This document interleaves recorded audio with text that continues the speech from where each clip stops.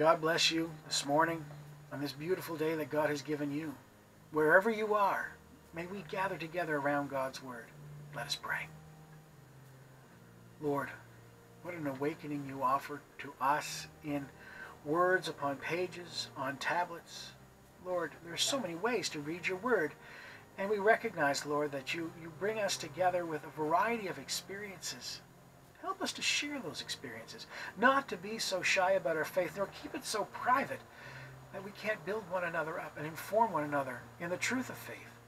That what is laid out for us in these laws and these commands and these ancient stories is real here and now and has meaning in our lives as we live them each and every day. So Lord, take us into that place in our lives where we honor you in all we say and do, that our life may be glorifying to you, a blessing to others, and an illumination of your tremendous love as it's lived out among us.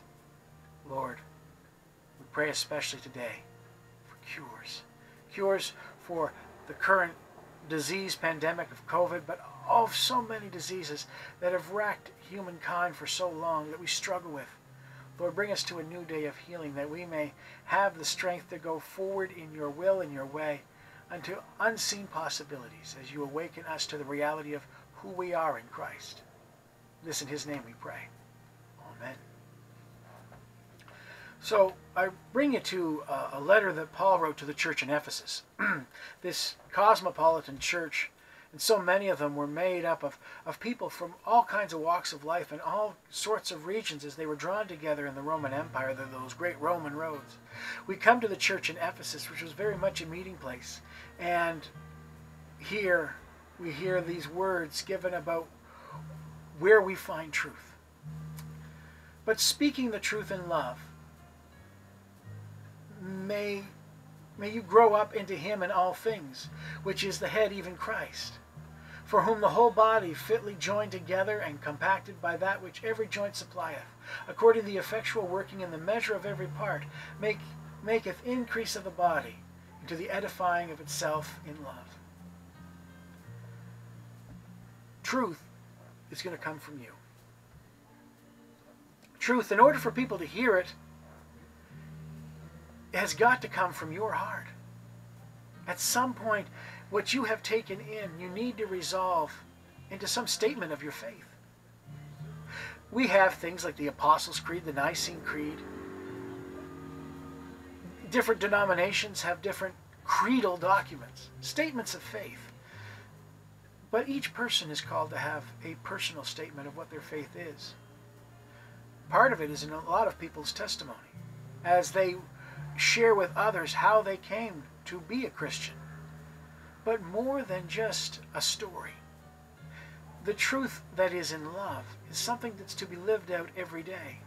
Not a story that can be told and forgotten, or changed or set aside, but an evidence in everything we say and all the things we do, even as we seek and accept grace for the mistakes that we make. Love needs to be prominent and recognized in the Christian life if it's going to be received as authentic, as guiding for others. So I will encourage you today to take a close look at the way that you are walking with faith. And if you're just coming to faith, not to be so critical on yourself and the things that you can't do, that you're struggling with, that you're just learning about, but to look out into the witnesses of faith that surround you and really question, is this the best environment to grow in faith? Or is there more I need to know? Is there something I'm not being engaged to share? Because the body needs to work together.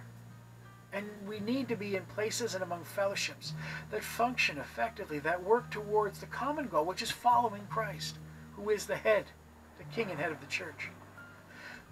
So as you look to one another, look to find Christ, that connection to Christ that should be in all parts of the body, for everything is governed by the head. That is Christ, your Savior and Lord, as he lives and breathes in you and in all who walk in his name. May you be strengthened.